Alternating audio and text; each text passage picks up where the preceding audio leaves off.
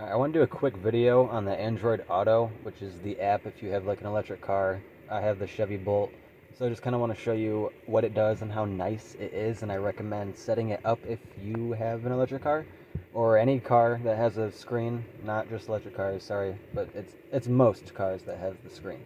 But if you have any kind of music app, like I use YouTube Music, it installs right up on there. It's really nice if you have an electric car because you got charge point. You can set up all the apps that connect you with chargers. There's also plug share right there. There's a lot of cool, it connects to your phone. You can watch podcasts, connects to the GPS, all that.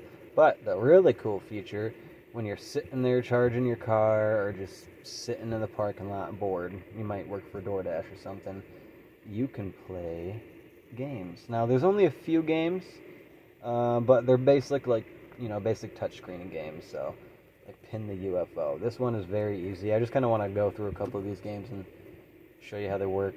Oh, my screen is so dirty. Super dusty. I live on a dirt road. So like this game, I had the volume turned down, but like this game you literally... Well, I'm on level 6, so it's a little bit harder now, but... Wow, I have to actually do some thinking here. I just lost. I already lost. Alright, I said they were very basic, easy games, and I just lost. Let's do another one. Cannonballs, that's a fun one.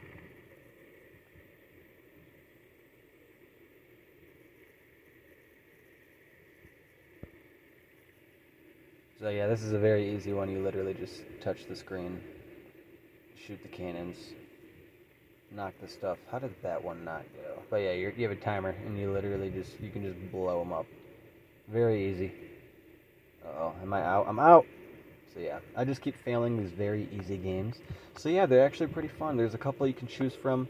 I'm not going to show you all of them, but they're very similar. You just touch the screen, blah, blah, blah. But yeah, it's a very cool app to have. If you don't have it, I recommend getting it. You can customize it, add more widgets and apps on here.